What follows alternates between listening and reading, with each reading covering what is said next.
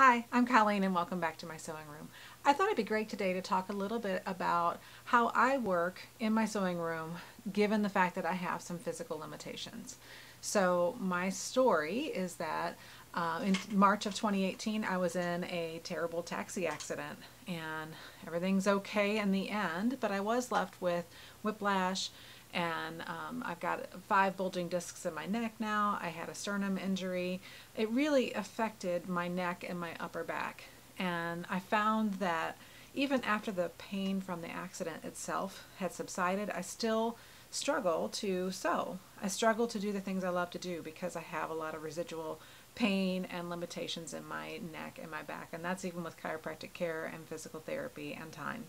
So I didn't sew for a long time because I simply couldn't.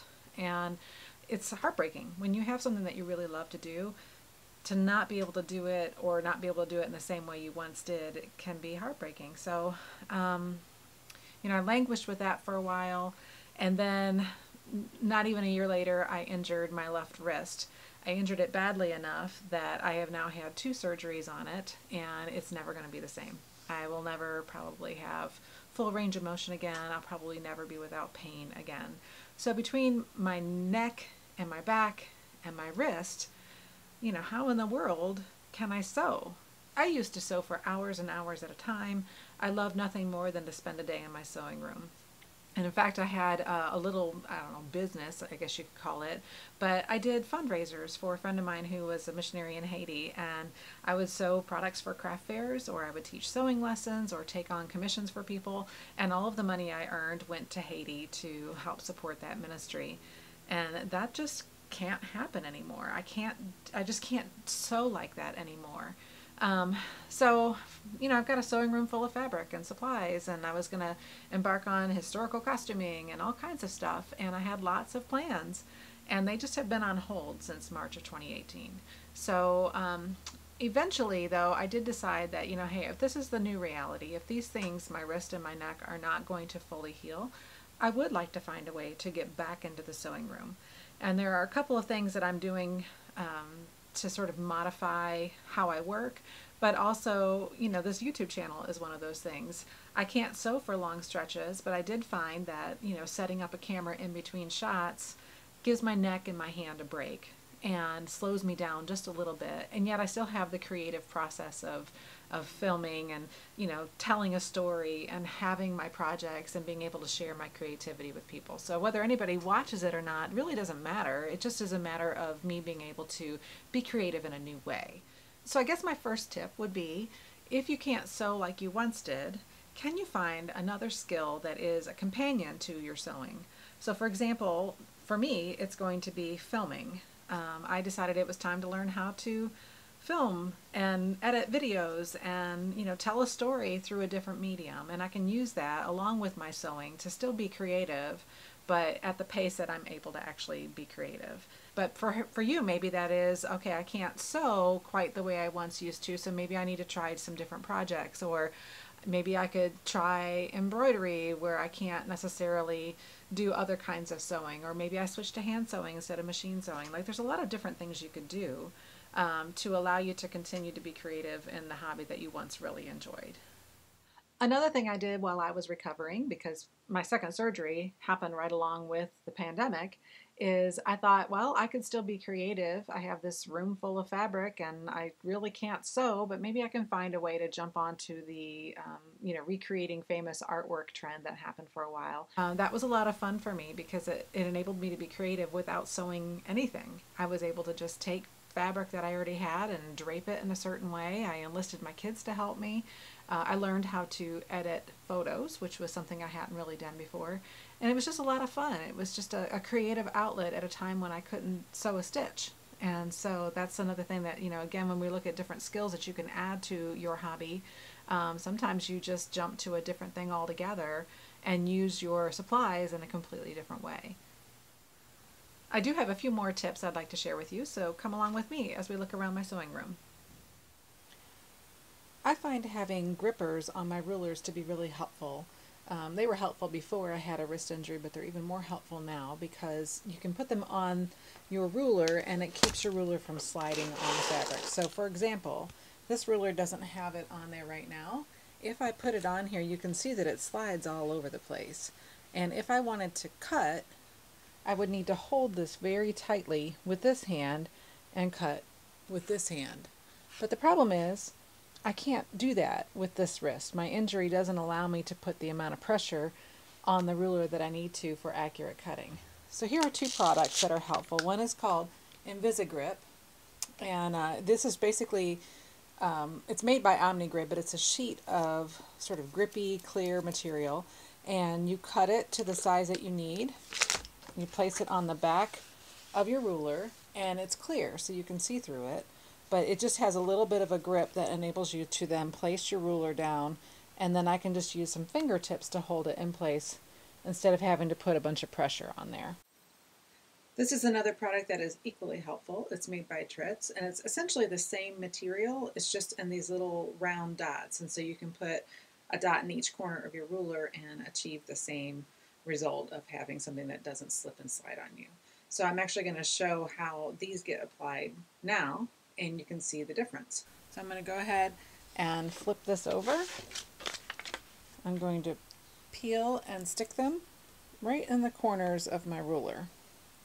And because they're clear, you can see all the markings right through them, and they'll just keep it from slipping and sliding.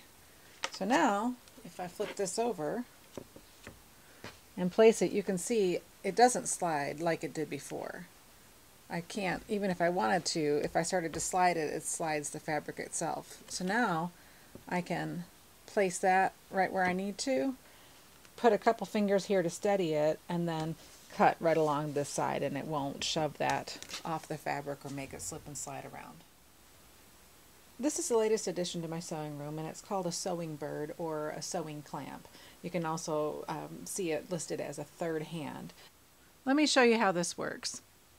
If I were to want to hand sew a hem, for example, like this piece here, I've just done a sample in dark fabric and contrasting thread so you can see, I would need to put tension on that fabric somehow in order to make those stitches. I'm right-handed, so I would need to hold it with my left hand and stitch with my right. Now the way I would normally do that is pinch it between my index finger and my middle finger here, and then hold it with my thumb and my other fingers down below, and then I would stretch it with this hand. Stretch it like this and have tension on that fabric. So the problem is I've had, a lot of surgery on this left hand, and I can't do this for very long. So I already have some pain kicking in, and I would have to stop this maybe after 6 or 8 inches, take a break, start again. And that's really frustrating when you have a project that you just really enjoy working on. You don't want to have to stop every few minutes because you're in pain. But I can't not have tension on here while I'm sewing. So what is the solution? That's where the sewing bird comes in handy. So there's the eye bolt here and a C-clamp, and I clamp it to the edge of my cutting table, or you can do a desk, or whatever you happen to have. This loops around that bolt, and then this is the clamp. So what I can do is clamp the end of my work in the sewing bird, and then that lets me hold this in a much more comfortable fashion. So I don't have to spread my fingers apart or hold or maintain all that tension with my hand. I get the benefit of the sewing bird for at least one of those pieces. And see how I'm able to hold it much more naturally here. And it's actually a lot less painful for me to do that. So now I can continue to sew with the help of the sewing bird. So is it perfect? No. Is it as steady as my hand? No. But is it helpful for me to be able to continue doing the hobby I enjoy without pain? Yes, actually it is. So I'll take it, as imperfect as it is. If it lets me continue to sew, then I will use it. This little gadget was just a few dollars on Amazon, so I highly recommend picking up one if being able to grip and hold is one of your issues. Here's another way I've modified my sewing room to make it more comfortable for me to sew with my neck injuries. So using a sewing machine is not the most ergonomic thing in the world. I mean, if you want to sew for a really long period of time, it's really common to get a little bit of soreness up in your shoulders and your neck. And I think part of that is because you do tend to look down but then sort of crane your neck forward to see underneath where the needle and the bobbin and the presser foot are on your sewing machine. And so after my accident, I really couldn't do that. I mean, it was just instant pain, instant tingling in my neck, you know, from the nerve damage and stuff like that. And it was just really uncomfortable. So I couldn't sew for more than a few minutes at a time. And as you know, with any kind of sewing project, especially a more complex one, sometimes a single step can take an hour. If you're hemming a long hem, or you're sewing some long seams, or you're creating, you know, like a home decor item, a drape, or a slip cover or something like that, you need to be able to complete a step at a time, and sometimes those steps take a while. So I thought, well, I don't know how to solve that problem. And then it came to me that probably the best thing I could do would be to raise my sewing machine up. So I looked around online to see what I could find, and I came up with these two little glass tables, and they came as a set. They're essentially, you know, something that you would put underneath your computer monitor on your desk or something like that. I'll put a link in the description box below. But they are two glass tables with metal feet, and you can adjust the metal feet to make two of them higher than the other, so you could put it on an angle if you wanted to. But I found that just raising it up this little bit, I mean, it's not more than a few inches, right? Maybe three inches. Off of the table, made a huge difference in my ability to sew without pain. So I put these in a couple months ago, and I've been really, really, really pleased with them. And the fact that they're glass means that they're nice and sturdy. They're not going to wobble or fall apart on me. My sewing machine actually fits on one, and the other is really easy to move if I needed to. So I could like move it out here if I needed an extra place to support my work, or I can slide it in if I want to. An added benefit is that I have room now under the table, so I can slide my pins under there, my scissors, whatever tools I need to have handy. I can actually slide them out of the way while I'm sewing. Anyway, this has made a huge difference. Just a huge difference in the angle at which I sit and sew. If you have neck and back problems, I would absolutely recommend getting a little table like this to raise your work up off of your sewing table. I bought this tailor's ham quite some time ago at a thrift store, and it's come in really handy. If you've sewn for any length of time, you know it can be really tough to iron a curved seam, like for example a dart in a bodice, or the curve of a collar, or a sleeve. It's hard to iron that flat on an ironing board. So a tailor's ham is really great for allowing you to manipulate the fabric over the curve. This thing really came in handy when everybody was told to start wearing masks back in March of last year. But I had just had surgery in February, and I had my hand in a cast. So I was like, well, I can probably manage to stitch a mask or two if I have help from my family for the cutting and the pinning. But how in the world are we going to iron that curved seam that comes down the front of the mask?